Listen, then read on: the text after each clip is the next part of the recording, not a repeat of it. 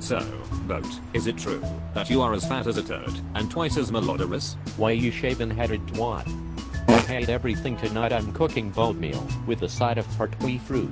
Oh no, that sounds foul. Your cooking produces similar materials to most people's defecating, and your IQ is matched only by that of a rock. You are fat.